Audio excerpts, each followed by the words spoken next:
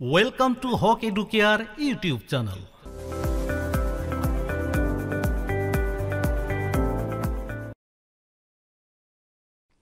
আজিৰ ভিডিঅ'ত সলভ কৰিম Mathematics Class 6 Lesson 13 Ratio and Proportions অনুপাত আৰু সমানুপাতৰ পেজ নাম্বাৰ 242 অৰ্থাৎ 242 নং পৃষ্ঠাৰ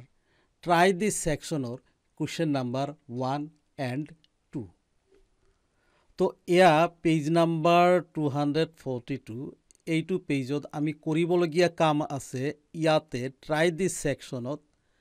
দুটা অংক আছে question number 1 আৰু 2 তো আমি আজিৰ ভিডিঅ'ত এই দুটা অংক সলভ কৰিম তো ইয়াৰ বাবে আমি যাব লাগিব বেলেগ এটা পেজলৈ তো এখিনিতে সৰু এটা অনুৰোধ please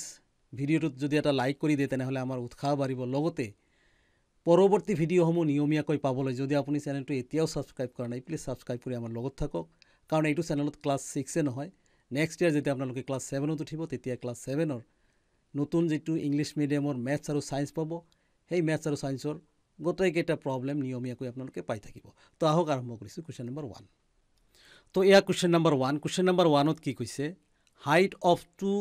memorial pillars P and Q is 30 decimeter and 150 centimeter respectively. Find P's height is to Q's height and Q's height is to P's height. তো আমাক কি কৈছে নরমালি যে দুটা পিলার আছে বা পোস্ট আছে খুঁটা পিলাৰৰ অৰ্থ খুঁটা পি পিলাৰৰ যেটো দৈৰ্ঘ্য হেতু আছে 30 ডেসিমিটাৰ আৰু কিউ পিলাৰৰ দৈৰ্ঘ্য আছে 150 সেন্টিমিটাৰ তো আমাক দুটা অনুপাত বনাব লাগে এটা হল পিৰ হাইটৰ লগত কিউ হাইটৰ অনুপাত সেকেন্ড কৈছে কিউ হাইটৰ লগত আকৌ পিৰ হাইটৰ আমাৰ কি লাগে অনুপাতটো লাগে উচ্চতা ঠিক আছে তো ইয়াতে আমি প্ৰথমতে চাব লাগিব যে দুটা ইউনিট দিয়া আছে এটা আছে পিৰ যেটো উচ্চতা আছে হেতু কিমান 30 ডেসিমিটাৰ আছে আৰু কিউৰ যেটো উচ্চতা হেতু আছে কিমান 150 সেন্টিমিটাৰ অৰ্থাৎ ইউনিট দুটা বেলেগ বেলেগ আছে আৰু ইউনিট দুটা বেলেগ বেলেগ থাকিলে আমি অনুপাতৰ অংকবোৰ সাধাৰণতে কৰিব নোৱাৰো তাৰ বাবে আমি ইউনিট দুটা বা একক দুটা একে বনাই লব লাগে তো আমি প্ৰথমতে সলভ কৰিম কোৱেশ্চন নম্বৰ 1 তো প্ৰথমে আমি এটা কাম কৰিম যে যেটো ডেসিমিটাৰ আছে আৰু সেন্টিমিটাৰ আছে আমি ডেসিমিটাৰক সেন্টিমিটাৰ বনাব লাগিব অৰ্থাৎ ইউনিট দুটা একে বনাব লাগিব এইটো এটা নিয়ম প্ৰথম নিয়ম তো আমি সেই কামখিনিকে আগত কৰিম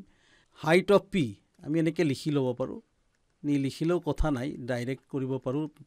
30 ডেসিমিটাৰ ইকুৱেল কিমান centimetre height of P equal কিমান আছে 30 ডেসিমিটাৰ আছে তো 30 ডেসিমিটাৰ ইকুৱেল 30 লগত 10 পূৰণ কৰিলে বা মাল্টিপ্লাই কৰিলে আমাৰ কি হৈ যায় সেন্টিমিটাৰ হৈ যায় ইকুৱেল আমি কিমান পালো 300 সেন্টিমিটাৰ এইটো কোনটো পোস্টৰ বা পিলাৰৰ উচ্চতা পি ৰেসপেক্টিভলি দিয়াৰ অৰ্থ প্ৰথমটো পিৰ ভ্যালু আৰু সেকেন্ডটো কিৰ ভ্যালু তো আমি আৰু এটা দিয়া আছে আমাৰ হাইট অফ কিউ ইকুৱেল কিমান দিয়া আছে height of Q 150 centimetre 150 centimetre তো আমি দুটা ইউনিট সেম পালো 300 সেন্টিমিটাৰ আৰু 150 সেন্টিমিটাৰ তো আমাক কৈছে প্ৰথম দুটা এই সেকশন আছে এইটো প্ৰশ্নৰ প্ৰথমতে পিৰ হাইটৰ লগত কিউ হাইটৰ আমাৰ এইটো চাওক পিৰ হাইটৰ লগত ফাইন্ড পি's height is to অৰ্থাৎ অনুপাত কিউৰ হাইট তো আমি এনেকে লিখিব পাৰো direct therefore p is to q ভ্যালুটো কিমান দি আছে পিৰ ভ্যালু পিৰ বহুৱাই দিম পিৰ ভ্যালু আমি কিমান পাইছো 300 পাইছো is to কিউৰ ভ্যালু কিমান পাইছো 150 তো আমাক এই অনুপাতটো লাগে অনুপাতৰ সলিউশনটো আমি এনেকে কৰো p/q অৰ্থাৎ লেফটটো ওপৰত থাকে আৰু ৰাইটটো তলত থাকে আৰু এটা নামও আছে তো আমাৰ ইয়াতে ঠিক একে ধৰণে 300 ওপৰত থাকিব বাওফালটো ওপৰত যায় আৰু সোঁফালটো তলত আহে তো 0 ক্যান্সেল 0 আমি যদি 15 এদি 30 ক্যান্সেল কৰিব পাৰি 15 ক্যান্সেলস 30/2 তলত 15 1 যা 15 তো আমি কিমান পালো 2/1 তো আমাক অনুপাত যেহেতুকে লাগে আমি অনুপাতত লিখিব লাগিব ইকুয়াল 2:1 ওপৰটো লেফটত থাকে আৰু তলটো ৰাইট সাইডত থাকে এই আমাৰ এটা অনুপাত হল এগেইন আমাক আকৌ এটা কাম কৈছে যে নেক্সট যেটো কাম আছে সেইটো হল Q side is two P side এটো আমি P side is two Q side কৰিলো পি সাইডৰ লগত পিৰ হাইটৰ লগত আমি কিউৰ হাইটৰ এইখিনি উলিয়ালো এতিয়া কিউৰ হাইটৰ লগত আমি পিৰ হাইটৰ অনুপাতটো উলিয়াম তো আমি লিখিম therefore q is to p equal কিউৰ value আমাৰ আছে 150 is to কিউৰ পিৰ ভ্যালু আছে আমাৰ 300 তো এতিয়া আমি ঠিক আগৰ দৰে কি কৰিব লাগিব q by p লিখিব লাগিব equal 150 ওপৰত 300 তলত প্ৰথমতে তো 0 ক্যান্সেল 0 15 1 যা 15 15 2 যা 30 আমি কিমান পালো 1/2 পালো এটো আমি ফ্র্যাকশনস হিসাবে পালো ফ্র্যাকশনস আৰু ৰেশিওটো অলমোস্ট সিমিলাৰ আমি ফ্ৰ্যাকশনস এতিয়া ৰেশিওত কনভাৰ্ট কৰি দিম ওপৰটো বাওফালে আৰু তলটো সোফালে এই আমাৰ আনসার যে p is to q যেটো আছিল ভ্যালু হেতু আমি কিমান পালো 2:1 আৰু q is to p যেটো আছিল তাৰ ভ্যালু আমি কিমান পালো 102 তো আমি সলভ কৰিলো কোশ্চেন নাম্বাৰ 1 এতে আমি সলভ কৰিম কোশ্চেন নাম্বাৰ 2 তো এইখিনি মসি লব লাগিব প্ৰথমতে তো ইয়া কোশ্চেন নাম্বার 2 কোশ্চেন নাম্বার 2 কি কৈছে পঢ়ি লব লাগিব আগতে weight of Iqbal's and Rantu's school bags is respectively 12 hectogram and 1500 gram find the ratio of their school bags তো ইয়াতে কি কৈছে weight of Iqbal's and Rantu's school bag is 12 hectogram অর্থাৎ ইয়াতে এইটো বুজি লব লাগিব যে ইকবালৰ যেটো স্কুল ব্যাগৰ ওজন হেতু হল 12 হেক্টোগ্ৰাম আৰু পিছত নামটো লিখা আছে ৰন্টুৰ স্কুল ব্যাগৰ যেটো ওজন হেতু হৈছে কিমান 1500 গ্ৰাম ৰেসপেক্টিভলি মিনিং টু এইটোৱে যে প্ৰথম নাম আছে ইকবাল আৰু প্ৰথমৰ কাৰণে প্ৰথম ভ্যালুটো 12 আৰু সেকেন্ড নামৰ আছে ৰন্টুৰ কাৰণে সেকেন্ড ভ্যালু হ'ব আমাৰ কিমান 1500 এইটোৱে ৰেসপেক্টিভলি মিনিং বুজায় ঠিক আছে তো ইয়াতে ঠিক আগৰ দৰে কোশ্চেন নাম্বাৰ 1 ৰ দৰে এটা কথা মনত ৰাখিব বা আমি দেখিবলৈ পাইছো যে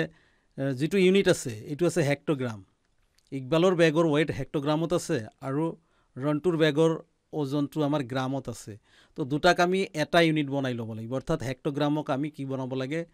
গ্ৰাম বনাব লাগে তেতিয়া হলে ম্যাথছটো আমি ইজিলি সলভ কৰিব পাৰিম তো প্ৰথমতে আমি লিখিম এইটো লিখিব পাৰো weight of Iqbal's bag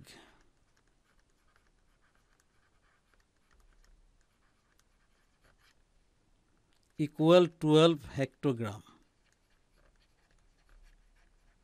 ৰব এইখিনিত আমি কোশ্চেনটো সম্পূৰ্ণৰূপে পঢ়াই নাই আমাক কি কৈছে find the ৰেশিও of there school bags অৰ্থাৎ